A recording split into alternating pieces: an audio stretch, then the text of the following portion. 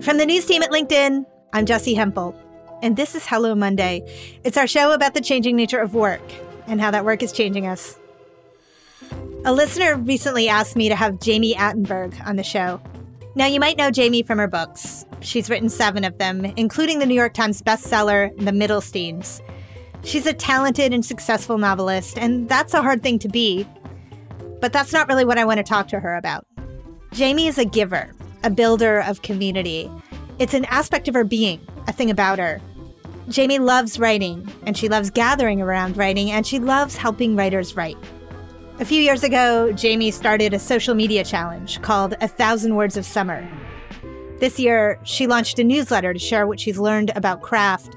She calls it Craft Talk. Jami doesn't think about her own career the way that most people who come on our show do. She never set out to do any of this in order to help herself. She'll tell you that she just wants to make her art and hopes to make a living too. But publishing is notoriously difficult. And Jami is notably supportive of others. She goes out of her way to help writers in particular. And giving that help, well, it's done some great things for Jami too. Here's Jami Attenberg. Well, I wanted was community. I would go to readings. You know, the reading scene was really active at that point in New York. Hopefully will be again someday. But you could go and meet a lot of people at readings. I always recommend to people that that's a great way to meet, if not a writer that you admire, then another writer who might be in the same place as you. And that's how really you build community, is just finding people who are exactly in the same place as you, who are starting out or, you know, at the same level and kind of going from there and hoping, you know, also it's great to find a mentor too. But the friends that I've had that I started out with, I have become very close with. But also I started a reading series, I will say. When my first book came out, I started a reading series at the Boxcar Lounge in the East Village.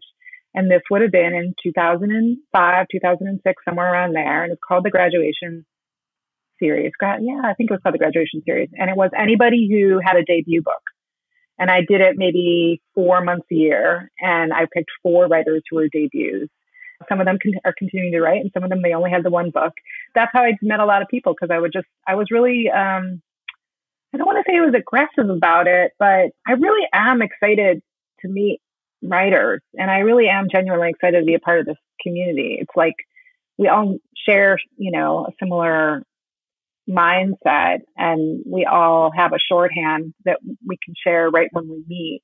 I mean, it's not everyone gets along right away, but it's just something that was missing in my life until I started becoming friends with writers. You know, Jami, I had thought that your role as a convener began later, after you were established, had your bestsellers. But it sounds to me like actually you were a convener from the start. Yeah. And then I had another reading series at my house in Brooklyn. I had the Sunset series where I would have writers come over and read in the loft, and then we would all go up to the roof of the building. And so I did that for a couple of years too. So it's just an excuse to have a party more than anything else. And have some drinks and hang out, I suppose. But I haven't been doing it down here in New Orleans, but I definitely did it in New York. And I've done it in other ways. I do it in other ways, I suppose, too. It's not anything about being professional. Do you know what I mean? It's not really about networking or anything like that. I just genuinely enjoy the time of these people. Jami, I'm curious, you know, you say it wasn't with a business hat on or from a business perspective. That wasn't the point of it. Can you unpack that a little bit? The reading series to me is just like a really fun time to see people and to hear new work. So I couldn't have even imagined that it was something business related. Although we did sell books, we always had a bookseller, so that, you know, because we want people to like make money. I just think if I put it in the framework of things being professional, then I wouldn't want to do it. Yeah. There's so much I have to do as a writer that is professional that I don't want to do, especially surrounding, say, the launch of a book. So if I'm doing something that's in my off time, like I better be enjoying it. Do you know what I mean? Like, why do something like that and put all that time and effort to something if it's going to feel uncomfortable? Yeah. Well, in those early days, how did that role that you played in the literary community in New York as a convener, how did it interact with your work, the business of writing, which is kind of a one-person task? Oh, I just think I like to hear other people's writing, and that influenced me. And I was excited to see what people were doing. So Yeah. in that way, I think it was good to be exposed to new ideas and new voices and new work. That probably influenced me. Watching different people present themselves, like how they give readings, how they communicate with the world, probably influenced me, and I probably learned from that. It's all connected for me, though. It's all the same. It's all a spectrum, right? Like one end of the spectrum is a tweet. And the other end of the spectrum is putting out a novel. And then in the middle, there's writing an essay, or there's giving a reading, or that, like they're all on the spectrum of what it means to be a writer or be an author with a capital A. So it's all part of a creative process. Here, it's helpful to know a little about Jami's writing career. Jami always wanted to write, but mostly it was a side project in her 20s. Then in her early 30s, she decided to just go for it. She got her first book published in 2006. Then she published 2 more novels. And her 4th book, also a novel, it was called The Middlesteins. Well, that became a bestseller, and that really changed things for her. Well, I always say that it's like you get a promotion, but they don't hire anyone to replace you. So you have to sort of be a more public-facing version of yourself, but then you still have to be getting your work done too.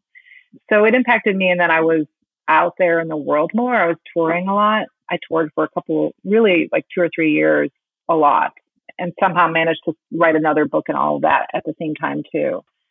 You have to wrestle with it. I think people wrestle with it all the time, that when you get a little bit more success, because you don't want to miss opportunities. Right. Like if you're not an academic, for example, academics, if you have tenure or something like that, then you have a set salary. But if you're like me, you make money from advances, you might make money from speaking engagements, you might make money from writing for magazines, things like that. You're always trying to balance making sure you have time to do the thing that you really love, which is to write the books, and the other things that will help pay the bills. That must be a tricky balance to get right. Talk to me about your relationship with your audience. Like, is the point of an audience to grow as big as possible? Is that the point? The point for me is this is the way I communicate with the world. So yeah, it would be great to communicate with lots of people if I can. But not everything I write is going to reach lots of people. But I want to make sure that the stuff that does reach lots of people is as good as it can be. I'm not sure if I'm answering your question, but that's my point of being, is like, how do I connect with the world? How do I communicate with the world? What am I putting out there? How am I being of service? There are times in my career, and I think other writers would probably express a similar experience, where you get asked to write something you don't really want to write, or it just seems like cute or a waste of time, or you just don't feel inspired by it, even if it's a perfectly good idea. And then you put it out there and it just isn't good. Well, I try not to do that anymore. But when you're young and you're starting out, you sort of say yes to everything because you just don't know. To take every opportunity. Yeah, you have to take, I feel like that probably translates across a lot of careers. You sort of try all these things to see what works. You're not necessarily born with an instinct that tells you what is or isn't worth your time. Or if you have a bad advisor, or, there's, or you just, screw up, you make a mistake. So hopefully you learn from it. So my focus is like making sure that I'm putting out good stuff. We're going to take a quick break. When we get back, we'll hear about how Jami continues to create community. And we're back with Jami Attenberg, a novelist and a natural-born convener. That convening, it isn't dependent on a physical space. In fact, when it comes to her newsletter, or that project I mentioned earlier, 1,000 Words of Summer, being in a particular place hasn't really mattered much at all. There's a possibility of developing good and positive communities on the internet. If I ever try to do something on the internet, and I say, and I mean do in quotation marks, it will fail.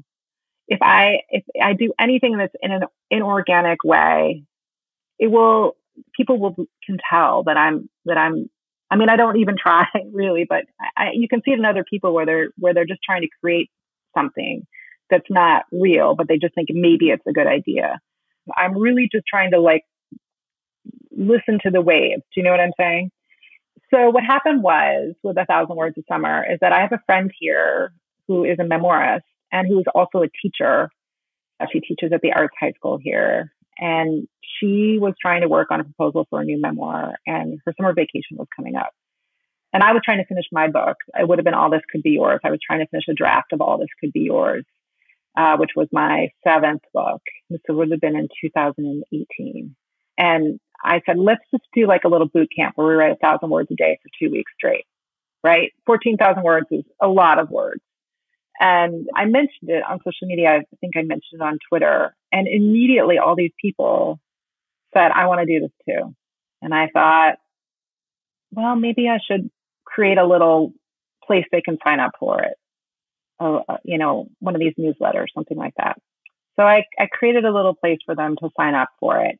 Picked a date. Everyone online sort of, collectively agreed online that they wanted to do it. And then 2,000 people signed up for it, like in a week or something like that. And I thought, well, that's a lot of people who are going to do this. So then I just started writing. I decided to write a letter every day. And then I asked other friends who were writers to write their thoughts on creativity and productivity. And that's what we did. And that was the first year of it. And there was 2 weeks of it. And people seemed to get a lot out of it. And it was manageable amount of people. And Twitter was a little bit different then, where you could get on there and we could just all sort of chat. And it felt like a nice place to be for a couple weeks.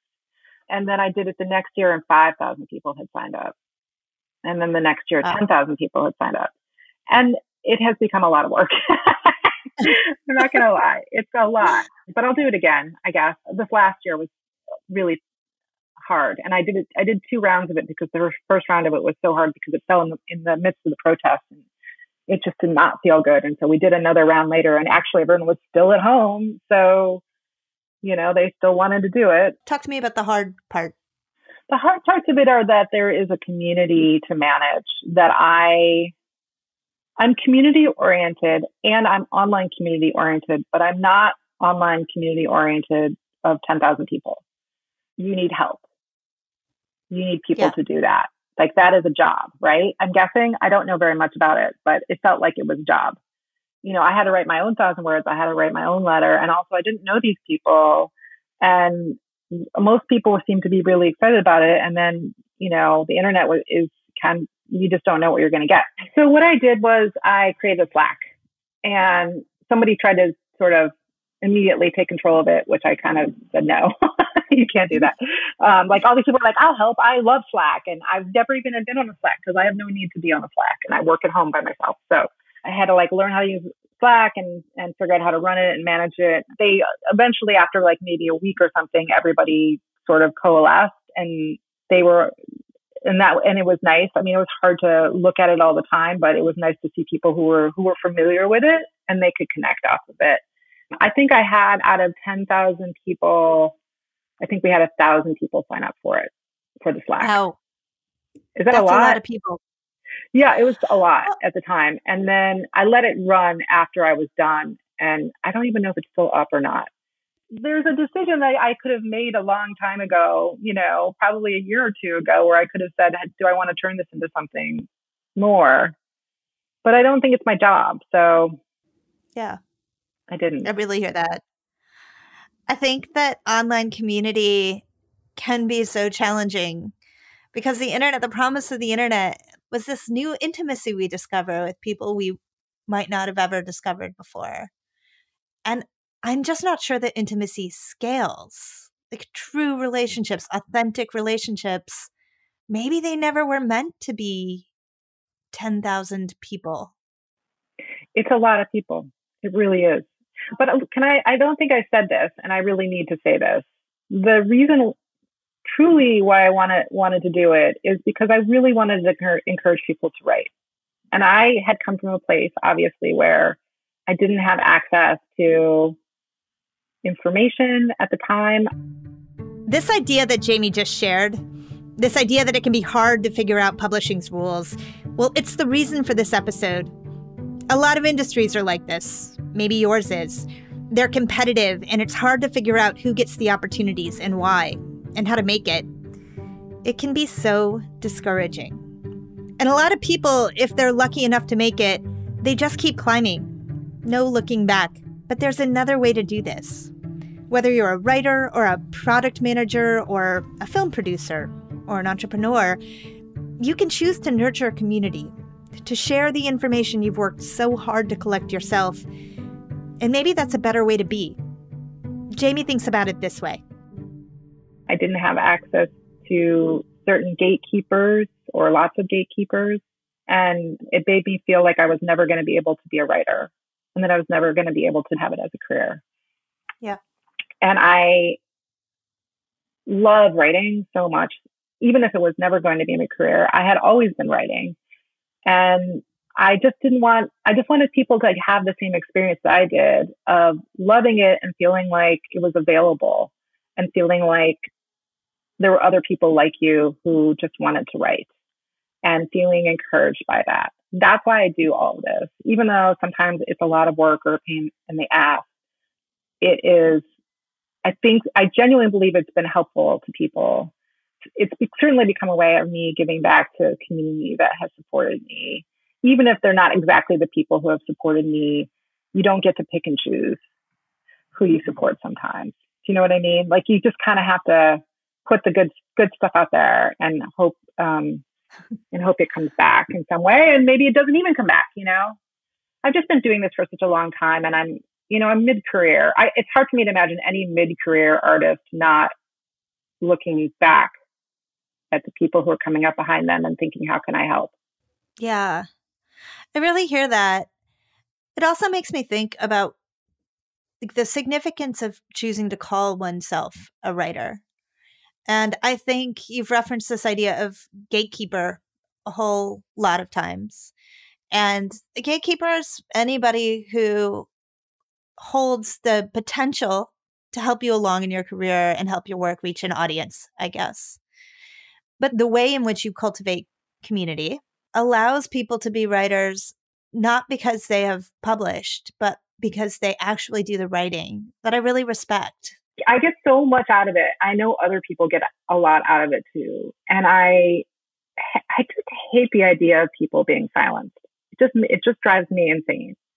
We have so much opportunity in this country to put our words out there, and yet still there are people who feel intimidated, or they just were taught they couldn't for some reason or another. And it's just such a simple and lovely and pure act, and you don't need money to do it. Do you know what I mean?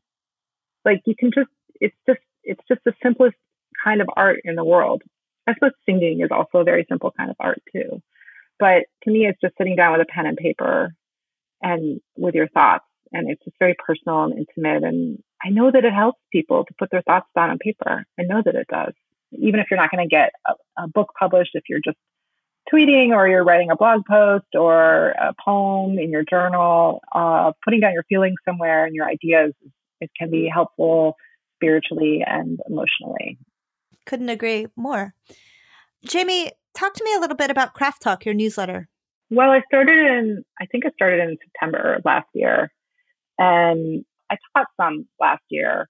I did a lot of Zoom workshops because I was supposed to go teach at, different programs. But of course, because of the pandemic, everything was online. Really what I felt and was taking away from it was the only people who could study with me were people who could afford it. And that was making me into a gatekeeper of information, right? Mm-hmm. And so I didn't like that. I didn't like it. I certainly like teaching, and I liked all my students. I really appreciate everybody who's involved in participating in all of this kind of stuff. It's a really great energy.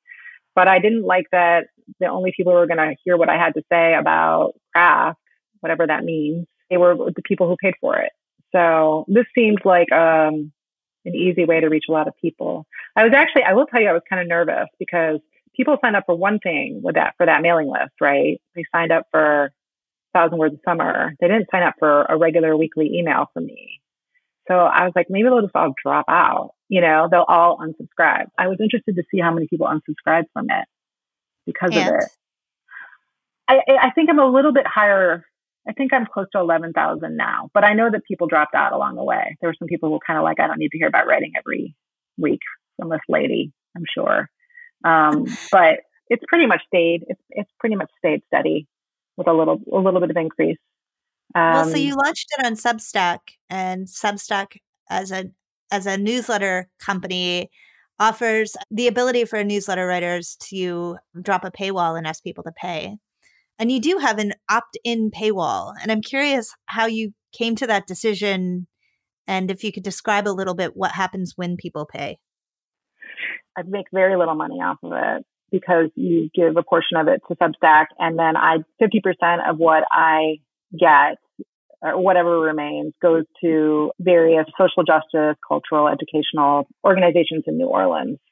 So I get a little bit. I think some of it has to go to taxes, and I buy my dog treats with the rest of it. It's not very much money, but I did think, maybe this is a way that I could fundraise a little bit. And so that actually has been quite a gift for me to be able to every week go and figure out who I want to give money to in New Orleans. It's kind of fun. Yeah. I don't know. I should maybe be making money off of it. I don't know. It sounds to me like you have a little bit of an ambivalent relationship with making money. Well, I feel like I'm covered. I'm all right now. Like I just got a 2-book deal, so I'm like, okay. And I like giving money away here in this city. This seemed like a way to give back, as they say. Yeah, I'm not ambivalent about it. I like it. I like nice pants. So just sitting in this house buying pants for myself as I get, during the pandemic because I need a new pant size. But so you're in New Orleans now, right? Yeah, I'm in New Orleans. You're in New Orleans now. Yeah. And you were in Brooklyn earlier in your career. Why did you move? Oh, I just loved it here. And I've been here 5 years. I just bought a little house here. I had been coming here every winter for a couple of years and had tried a lot of different cities out because I didn't think New York is tough. I mean, it's great, but it's also not a great place to be if you don't have a lot of money and are not young. I was tired of just all I was doing was just paying my rent over and over and over again. So I moved down here. I was just trying to figure out where I wanted to be when I was 50. And now I'm almost 50 and I'm here. So are you where you want to be? Yeah, I think so. I mean, I would love to not be in this house all the time.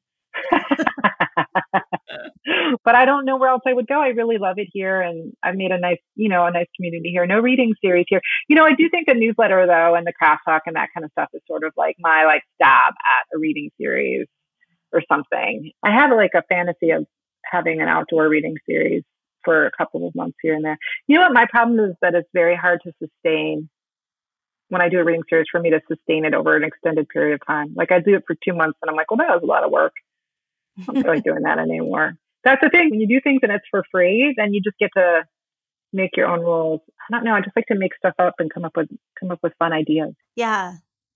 Well, you certainly don't need to provide the consistency if no one is paying you to do that. You can try things, right?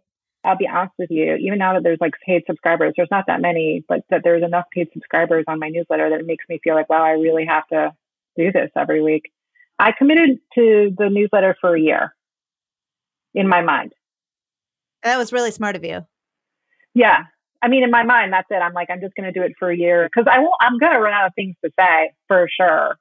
And I would like to turn it into a book. That's another project of mine. I think that there is a way to take that stuff that already exists and organize it in a certain way. I had really thought if I do this for a year and I write 1,000 words a week on it, that is actually going to be, 50, 60,000 words by the end of the year. That's actually a book. And so I thought, well, maybe there's some way to turn this into a kind of a literary motivational book. I have some other thoughts that might be helpful. Yeah, please. I just think I just don't know what anyone is doing with their time if they're not at least helping other people a little bit. I don't know if that sounds preachy. I kind of arrive at this place of instead of operating on instinct and trying to participate where I could, as I got older, I thought, how do I choose the best ways to use my time? How do I focus my energy in a really positive way? And so I really thought doing the newsletter was going to be good and helpful. I love that you say that. Jami, time is truly our only finite resource. We think all these other things are finite resources like money, but in truth, time has no give whatsoever. And so our challenge, and definitely applies to a conversation about careers, but it's a broader conversation. Our challenge is to figure out how to use it wisely. And I think what I hear you saying is if you're not using it in service to others, particularly if you've had some success already, then maybe you're not using it wisely. Even if it's just a little bit. Now, also, I just want to say one thing, which is that I have a book deal. I have a little financial stability at this moment in my life. I do not have children. I have a stable home environment. So this year has been, for somebody like me, all I've had is time. Do you see what I'm saying? Whereas I have many friends who are married and who have children and who are struggling to make ends meet and who are struggling to find the time to write. Or people who maybe don't have kids, but they have to work, 5 jobs, or they're a caregiver to, there's so many people who don't have the luxury of time like I do this year. And I have been very conscious of that. Yeah. And also very conscious of people who have felt beaten down by the system for a variety of reasons. Yeah. And so this is a very small thing that I can do to support people who want to write. Listen, Jami, it was so lovely to speak with you. It really was. Yeah, same. Thank you. That was Jami Attenberg. Her next book is a memoir, and it comes out in about a year. It's called I Came All This Way to Meet You. I can't wait to read it. So this week on Office Hours, we're going to talk about what it means to be a giver. When's it been helpful to you? And who has helped you along the way? So join us this Wednesday afternoon at 3 p.m. Eastern. We'll be on the LinkedIn news page. You can find us by following LinkedIn News or emailing hellomonday@linkedin.com for the link. Now, if you like the show, please take a moment right now to rate and review us on Apple Podcasts or wherever you listen. We say this almost every week because it really is true. It helps listeners find us when you do this. Hello Monday is a production of LinkedIn. The show is produced by Sarah Storm. Joe DeGiorgi mixed our show. Florenzi Iriando is head of original audio and video. Dave Pond is our technical director. Michaela Greer, Samantha Roberson, Carrington York, and Victoria Taylor give freely of their time and imagination, and we're so grateful. Our music was composed just for us by the mysterious Breakmaster Cylinder. You also heard music from Poddington Bear. Dan Roth is the editor-in-chief of LinkedIn. I'm Jessi Hempel. Our show is back next Monday. Thanks for listening. We have this crazy Brooklyn apartment with too many people who all are on top of each other. And so today I am at the neighbor's house in their baby's nursery. So what you see around me are the trappings of a little boy named Solomon who has 2 gay dads who ordinarily are like high style, but kind of overwhelmed by a 2-year-old. Sounds like a title of a children's book. Solomon's 2 gay dads. It should be yeah, right.